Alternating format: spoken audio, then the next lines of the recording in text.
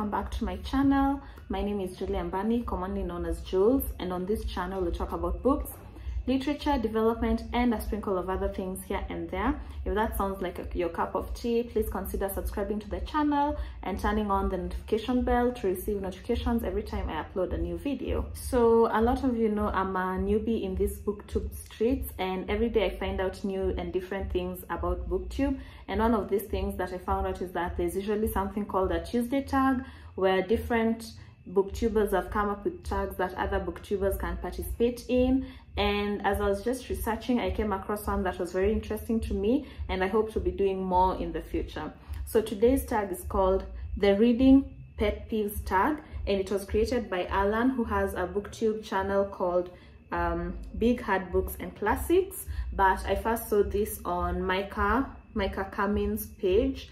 I hope I'm pronouncing the last name correct, but I'll link both of their YouTube channels in the description below, and you can go and check them out and also check their other videos. So it has only 8 prompts, so it's not too long, and I guess we'll jump right into it. So the first prompt is, do you use or read along with audiobooks?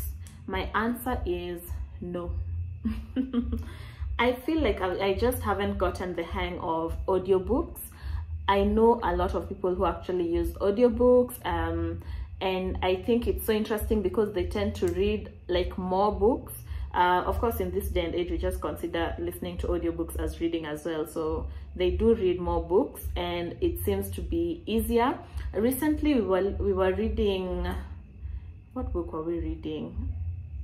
I think The Way of Kings by Brandon Sanderson, and also The Priory of the Orange Tree. And a few people in the book club that I was reading them with actually listened to the audiobooks. Like, I've never gotten the hang of them. I feel like maybe my attention span will not be enough for me to be able to focus while listening to an audiobook. I've tried it once and it was actually a good experience. It was for a non-fiction book, so I feel like maybe for non-fiction books I will give it a chance. For fiction books, especially fantasy, might be a bit tricky, but I never say never. Maybe one time I'll get comfortable with reading them, and you know, the answer could change, but for now, no, not really. The second prompt is, do you utilize your local library? The answer is no, and not because I don't want to. It's just that I'm in Kenya and our libraries are not really yet at the place where they stock like most of the books that I love reading. We have a few libraries that are actually improving day by day, and we have, is it Bank Books or Book Banks? I'll link in my description below, who actually go about renovating Kenyan libraries. I think that's such a good venture to be doing, and I hope one day I'll be able to utilize libraries more, because you know, it's even cheaper, it's more convenient, so we'll see. But also another thing is, I love reading my own books and underlining them, scribbling in them, which might make me hesitant when it comes to using library books. But for now, I don't really use libraries. I don't think many bookworms in Kenya actually do that, but hopefully the story will change in time. Number 3, do you DNF books? Yes, with passion. I DNF books with passion. I think I used to DNF books even before I knew what DNF is. Before I started my Bookstagram account, before I knew anything about these terms.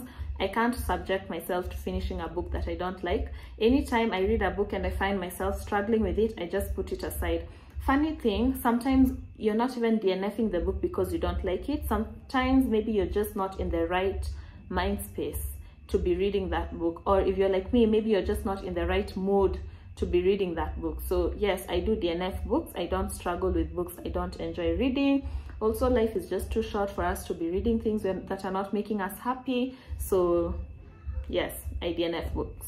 Number 4, do you read multiple books at the same time? Yes, I do. I actually love reading multiple books at the same time, especially when the book I'm reading is a bit heavy. One of my challenges to myself this year was reading one non-fiction book per month. So obviously, when you're reading a non-fiction book, sometimes it's just best not to read it as a novel because it can be boring or, you know, heavy. So I do read a lot of books simultaneously. Sometimes I read one book at a time if it's very, very interesting and I just want to know like what happened. But from time to time I read around 2-3 books at the same time. I try not to get crazy and read like too many books at once, but yeah, I do read multiple books at the same time. I like it. I don't find it challenging. I find it interesting. When I'm in a mood for something light, I have a book. When I'm in a mood for my fantasy books, I have a book. When I'm in a mood for something serious like the non-fictions, I have a book. So for me, it's very convenient. Number 5, do you make time or have a specific time in your day dedicated to read?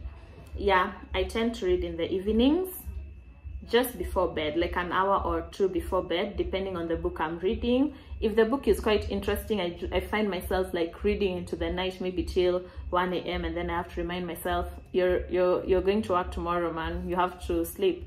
But I tend to read more in the evenings. I don't get much time to read during the days, and I don't like reading in the morning hours. So I don't have like a specific, like it must be 1 hour of reading or 2 hours of reading. I just read in the evening till the time that I feel like putting the book down, or till the time that sleep comes along. Number 6, do you dog ear books? No, and I will fight anyone who dared to dog ear my books. Back in the day when I was in campus and I used to buy just these second-hand books on the streets, I wouldn't mind dog earing them. But right now I think I'm a bit more sensitive. I like taking care of my books, especially my expensive books. I wouldn't dare do that. So no, I don't dog ear books. I usually have a bookmark or just any other thing that I can use to mark the page that I'm on. Works. Number 7, do you annotate your books? Yes, and heavily, especially if the book is interesting. I know there's a lot of people who are like, no, you shouldn't be doing that, don't ruin your books, you're spoiling the book and whatnot. But I find it so hard to even read without doing that. I write in my books, I highlight, I like, you know, doing pointers. The only thing I don't do is use the, what are they called, the tiny like sticky notes, the page markers, I guess.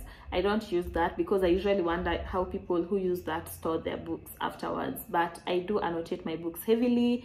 That's why I don't like even reading someone's book, because if I find something that's interesting to me, the urge will be to underline and whatnot.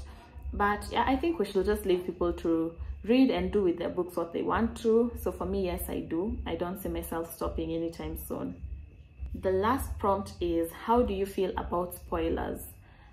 I think I'm those people who spoilers really don't affect me. When the whole world was going mad about Game of Thrones, I will just go and see the spoilers that are being posted there. Who dies, I don't know what. And I will still like watch the show and react as if I've just found out the first time. So it's the same for me with books. Sometimes I'm in a book club and sometimes I can join the book club meeting without having finished the book, and I'll still enjoy the meeting and I'll go ahead and finish the book and enjoy reading it. So for me, spoilers don't spoil anything. I don't mind them.